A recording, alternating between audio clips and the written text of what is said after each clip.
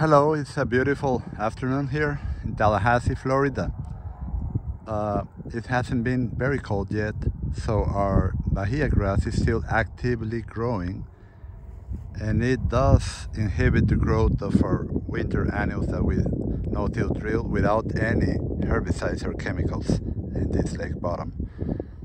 So why is it so important to plant oats, ryegrass, wheat, or vetch, hairy vetch, or white clover, sweet clover? Well, there will come a time when we get frost here, and then bahia grass stops growing.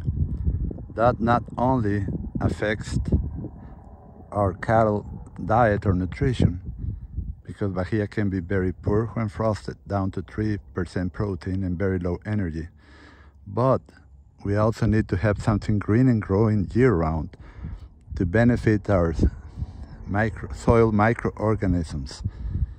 So I try to keep something green and growing year-round.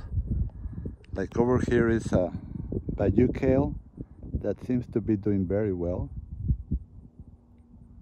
and it's a very high energy and protein plant that we can graze when it gets cold, and it can take a lot of cold. And we need to think about the whole environment when we decide to spend some money.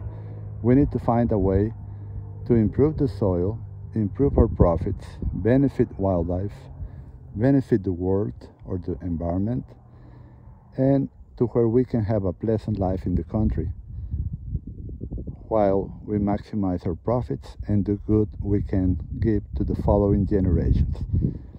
When we have something green and growing, the plant's roots, the green plant roots, keep producing sugary root exudates, which feed the soil microorganisms, which in turn are converted into humus.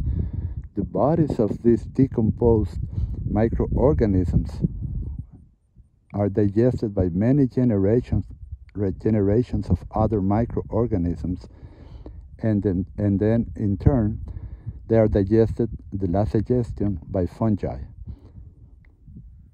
After this last digestion, there comes the process of humification, where we end with the decomposed or degraded organic matter that cannot be further degraded, and that's what we call humus, to see real soil fertility that we can depend on for 100 years or even a little more.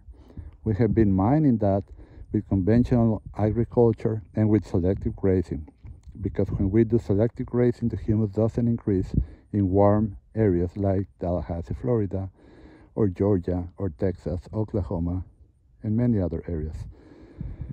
So the fastest way to improve our soil, real fertility, humus, is by doing a total graze, long rest periods, total graze after enough time has passed so the roots have fully recovered their energy reserves, to where we get fat roots.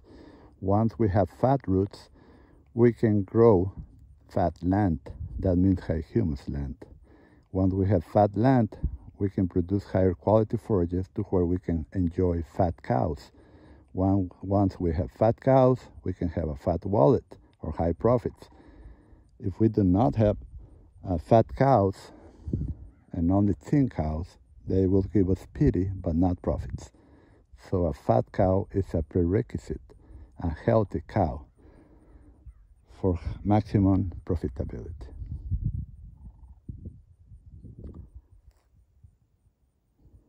I hope you enjoyed this view as much as I do.